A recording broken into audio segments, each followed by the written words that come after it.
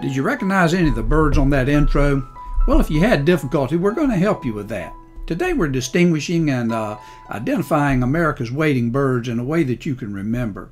If you see that to be true and you appreciate the presentation, subscribe to our channel and click on the notification bell so that you'll know anytime we upload a new video. You enjoy now.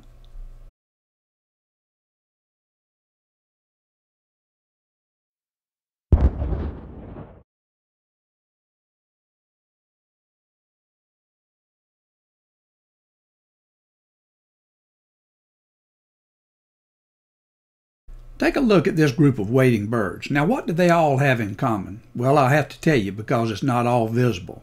They're all shaped alike with long necks and legs. They're all white, or they're dark with an immature white stage, or they're dark with a genetic variation that's white, or they're dark with a very closely related subspecies that is white.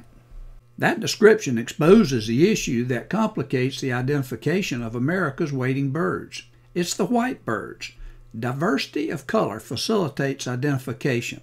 Conformity complicates identification. And the color of conformity among America's wading birds is white. Confused? If so, we're going to clear that up.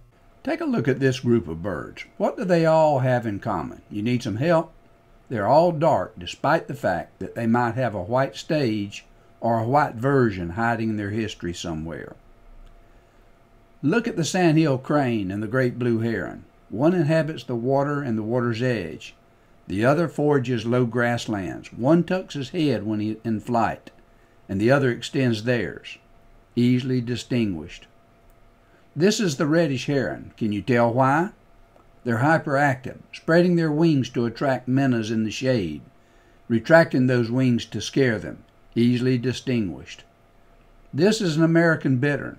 The American bittern, the least bittern, the night herons all have a distinct shape and color. Easily distinguished. This is a tricolored heron. They are the only heron with a white underbelly. Easily distinguished. This little blue heron is the only American wading bird that is solid grayish blue in color. Easily distinguished. All right, let's look at this easily distinguished group of white birds.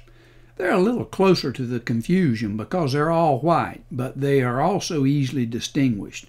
This is a white ibis. They weigh little, but they forage grasslands also. However, because of that long, downwardly curved bill, they will never be confused. This wood stork with its black, bald head is one of God's chosen creatures, but they will never be confused with the herons and egrets. The cattle egret is an egret, but they're easily distinguished. They're noticeably smaller than the other herons and egrets, and they're foragers. They're most often seen in pastures following tractors and cattle catching scattered insects. They are easily distinguished. Now let's look at this group of birds. They are the real McCoys. They account for the vast majority of wading birds in America. If you can distinguish this group of birds, you're on your way to becoming an expert at recognizing America's wading birds. This is the snowy egret. Notice the black bill and black legs. The yellow feet are telling too, but they're usually underwater. The black legs and black bill reveal the snowy egret. This is the great egret, elegant and graceful. Notice the yellow bill and black legs. They're easily distinguished. This is the great white heron. Some say they're a subspecies of the great blue heron. Others say they're a totally different species. And others say that they're just a white version of the same bird. However, it doesn't really matter because we're just trying to distinguish them. So remember this: yellow bill, yellow legs, the great white heron. By the way, their habitat range is Central Florida, southward, and the Caribbean. There are two domestic wading birds that complicate identification, and for that reason we're going to call them the pretenders. They're pretenders because they either have an immature white phase or a white genetic variation. One is the little blue heron and the other is the reddish egret. This is the little blue heron, and this is a photograph of the immature little blue heron. Notice two things about this bird. First of all, they have the yellow-grayish legs of the heron. And notice also they have a black-tipped bill. Only 3 American wading birds have this black-tipped bill. They are the little blue heron, the reddish egret, and the tricolored heron, which is immaterial in this group of birds. This is the reddish egret, and they have a white genetic variation that's not shown here. However, they can complicate identification. Unfortunately, this bird is considered a declining species by conservation groups. 3 things can help identify them. Firstly, they have the black legs of the egrets. Secondly, they have the black-tipped bill. And thirdly, they are hyperactive in behavior. They're frequently seen charging through the water and spinning circles. They like to spread and then retract their wings to attract and then scare minnows. They do have a limited habitat range that includes the Florida, Gulf, Caribbean, and Central American coastal areas. Remember, the black-tipped bill and the hyper behavior. Now, are we closing this presentation with a photograph of the snowy egret? Nah, not really. This is actually a photograph of the little egret. This bird is a totally different species that was originally an old world inhabitant with a vast range. Starting in the 1950s, they began to appear in the West Indies, and since then have extended that range southward to South America and northward to Canada.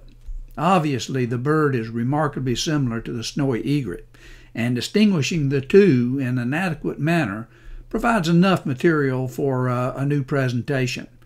Meanwhile, note this as an exception to our color identification guidelines, and stay tuned for that future presentation. Until then, remember these axioms for identifying America's wading birds, and remember that there's a growing problem of distinguishing between the snowy egret and the little egret.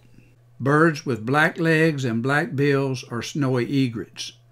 Ones with yellow bills and black legs are great egrets.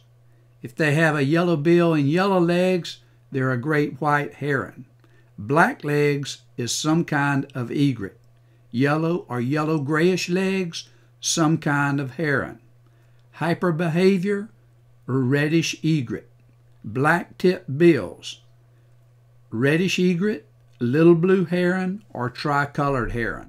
Now, if you want to get good at identifying the American wading birds, you're not finished. You need to look more closely at the habitat ranges. I wanted to emphasize color identification for a simplified and fast ID method. You go a little further and become familiar with the habitat ranges, and you'll get even better at this. Now, if you found this to be interesting, make sure that you subscribe to our channel and click on that notification bell so you don't miss any of our future uploads. You take care.